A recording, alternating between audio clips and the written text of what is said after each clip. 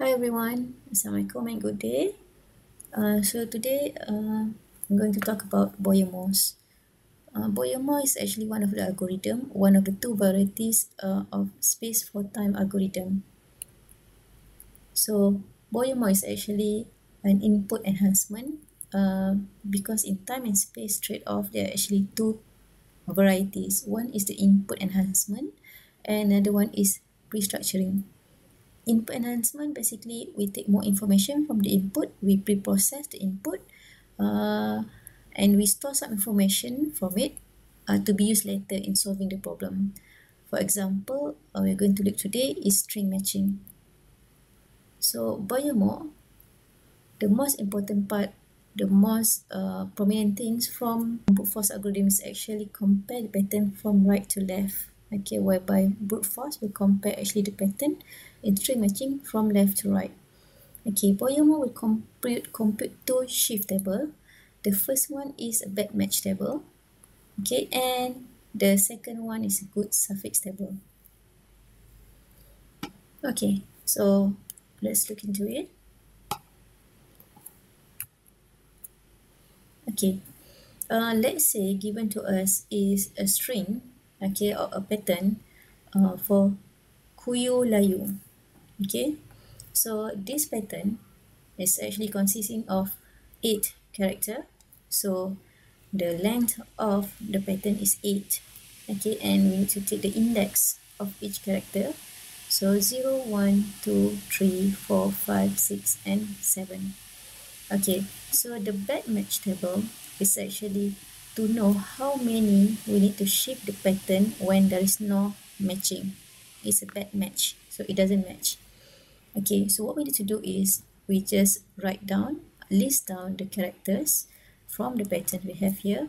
So we have K, and then U, and then Y, and then no need to write U again, we have already there, L, A, and asterisk. Asterisk is a wildcard for any other characters. Okay, so to know the T or the value, okay, of how many you need to shift, basically it's an M, okay, minus the index minus 1. Okay, so M we have it here 8. So let's look at K first. Okay, so K index is 0. So 8, because the M is 8. Okay, 8 minus 0, the index, and minus 1. So that will be 7. Okay, and the second one is U. Okay, the first index for U here is 1. So 8 minus 1 minus 1, that will be 6. Right, Y is the second index. So 8 minus 2 minus 1, that will be 5. Okay, and then we have a second U. Okay, so we're going to update whatever value that we have at the existing U. So this U is indexed as number 3. So 8 minus 3 minus 1, that will be 4. So we just update the value 4. Okay, and then we have L. Okay, 0, 1, 2, 3, 4. So just counting again, checking. Okay, so M minus 4 minus 1. So 8 minus 5, that will be 3. Okay, A. So 8 minus 5 minus 1, that will be 2. Okay, and then we have Y again. So Y index is 6. So 8 minus 6 minus 1, that will be 1. So just update the value. Okay, and U. Since U is the last character of the index, okay, there is an additional rules for it. If it's not declared yet beforehand, so let's say we don't have any U previously, so that would be the M. Okay, if not exist before, So T equals to M. In this case, we already have U here. Okay, so this U is 4, so we'll just maintain it as 4. Okay, right, how about any other character? Okay, so any other character, we just put the M. So we'll have 8 here. Okay, so for us to know what is the value or what is the number of shifting, okay, that is D1 from the paired match table, is the maximum between the T, okay, whatever the value we have here, minus any match character that we found later on when we do the matching, okay, or 1, whichever is the maximum. Okay, so now I hope you know how to get the value for paired match table. Next, let us do the good suffix table. Okay, the second table of Boyumon. So good suffix table, its name suggests, okay, basically it depends on the suffix, okay, that is match.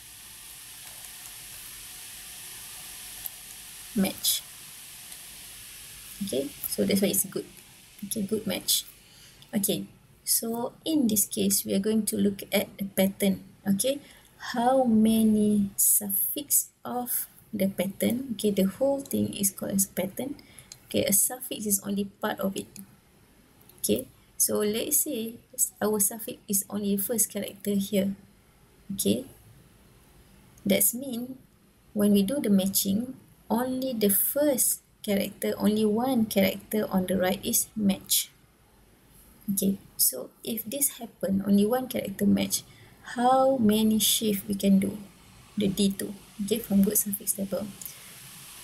Okay, it is not as straightforward as bad match table actually. Okay, there are a few rules, there are actually 3 rules for us to follow. Okay, so let's look at this U. Okay, so if U, okay, the only one character match, okay, so we have to shift, meaning that when you do matching, this character match and this character doesn't match. So we want to shift so that this character will move to the right until it's aligned. Okay, this U will align under this index. Okay, so that we can compare again. So we were hoping that we can get this U here. Alright, so there is a rule there. Okay, so the first rule, okay, D2 is the distance between the last letter of the match suffix of size K and the last letter of its rightmost occurrence in the pattern that is preceded by a different suffix. Okay, a different suffix. For example, let's say we have a match here A, okay, but the prefix, okay, is B. So we cannot move this A here. Okay, so we cannot shift only 2. Okay, because it is followed by the same prefix. Why? Logic here is because we know that only one prefix, only one suffix match. So this one match and this one doesn't match. So it's useless if we shift and we still have the same prefix and suffix here. So we have CA, BA, BA here. Okay, so it will fail because we only match A and B doesn't match. We already know that the prefix is B, so why should we shift B under here? So that's why we have to find a suffix that is preceded by a different suffix. Okay, by a different prefix actually. Okay, sorry, prefix. So in this case, we will find A. Okay, we have 2 candidate A here, but we must find a different prefix. So this is B, this is the same, so we cannot use. So we will take this because it's a different prefix. So what we'll do, okay, we will shift here 1, 2, 3, 4.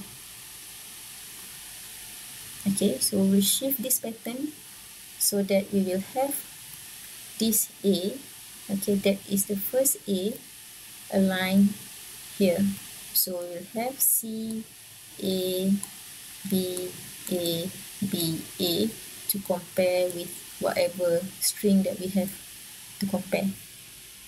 Okay, so we are hoping that this prefix, okay, is or will match with whatever text that we are comparing with. So that is the first rule. So let's go back here. Okay, so we have U here. Okay, so which U we are going to shift? So this U is also preceded by the same character. So we have to avoid that. We have to find a U with a different prefix. So we have this candidate U. So how many we are going to shift? 1, 2, 3, 4, 5, 6. So we have 6 then. Okay. Now, if it's 2, okay, 2 character match. So Y and U match. So let's apply the same rule. We have Y and U here. Okay, and we have to find a different prefix. So this is perfect. So how many we can shift? 1, 2, 3, 4. Okay, let's look at 3. AYU. Okay, so we don't have AYU here. So what can we do? Okay, let's look at the rule number 2. Okay, else, okay, let's say the first rule doesn't apply. Match the longest part, okay, longest part of the pattern K, character suffix with corresponding prefix. Okay, so now we will find a corresponding prefix, but only longest part, okay, or only a tail of the suffix. Okay, so in this case, if our pattern is OW, okay, so we can see that here is also OW. Okay, so how many shift? Okay, so in this case, remember the first rule cannot apply because it is the prefix is the same, W and W. So we will try to match a tail, okay, part of the suffix. So W and W with a different prefix. So the prefix is 0, O, sorry, this is also O. So we will take this W. Okay, so move 1, 2, 3, 4, 5. So we have 5 here. Okay, how about if it's 3? Okay, so 3 character. Okay, so we have here 3 and it's not preceded by anything. So we can just shift the whole thing. So it will be 3. 1, 2, 3.